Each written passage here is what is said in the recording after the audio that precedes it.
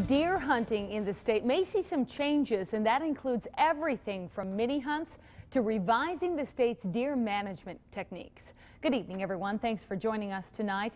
The full proposals won't be known for a couple of weeks still. That's when the governor unveils his budget, but this afternoon in Wausau, the governor provided a sneak preview of what hunters can expect from him.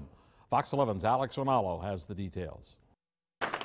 Ask any Wisconsin hunter and he'll likely tell you the deer herd is one of the state's best assets.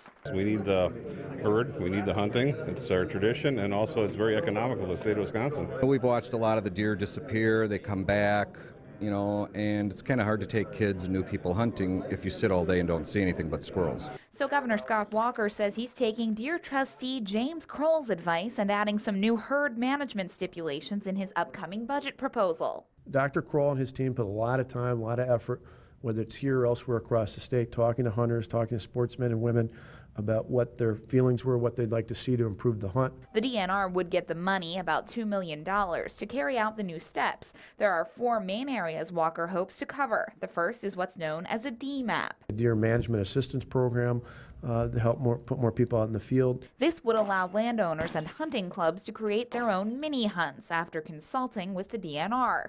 The second area is greater investment in new satellite mapping technology. Increase and upgrade the GIS system so we can do a better job of tracking and helping hunters use new technology to improve the hunt. The third is putting more resources toward fighting chronic wasting disease. Funding additional sources for CWD and making sure that we're doing both surveillance and quicker turnaround on testing. Finally, Governor Walker's budget will include plans for the DNR to develop emergency rules to implement some of these changes for the coming hunting season. In a statement today, DNR Secretary Kathy Stepp said of the plan, the report covers many aspects of deer management and will greatly change aspects of how the department manages deer in Wisconsin.